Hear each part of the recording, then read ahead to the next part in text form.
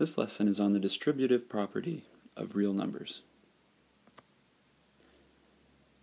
Let's take 2 times 3 plus 4 in parentheses. Now, the first thing we need to do when simplifying this expression is we want to get rid of the parentheses. It turns out there's 2 ways to do this. The easiest way is probably just to take 3 plus 4 first and get 7, and then we can multiply 2 times 7, which gives us 14. But there's another way to do this. The other way is to distribute the 2.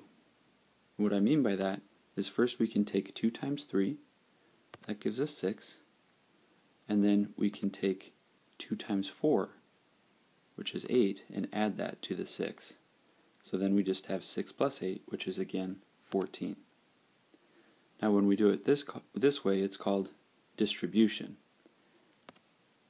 And so the distributive property just tells us that either way, whether we add the 3 plus 4 first and then multiply by 2, or if we take 2 and multiply it by the 3 and then add 2 multiplied by 4, we get the same thing.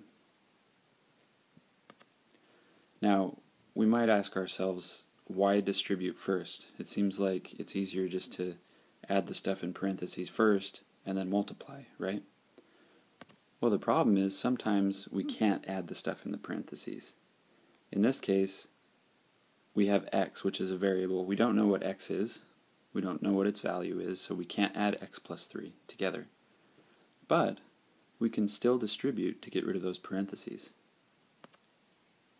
So what we'll do is we'll take 5 times x, that gives us 5x, and then we'll take 5 times 3, which gives us 15.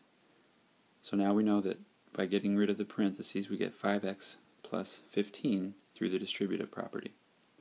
So even though we don't know the value of x, we can still get rid of those parentheses. Why is this important? Well, it makes it so that we can solve more equations. For instance, we could solve 5 times x plus 3 equals 4, but we'll save that for a different lesson.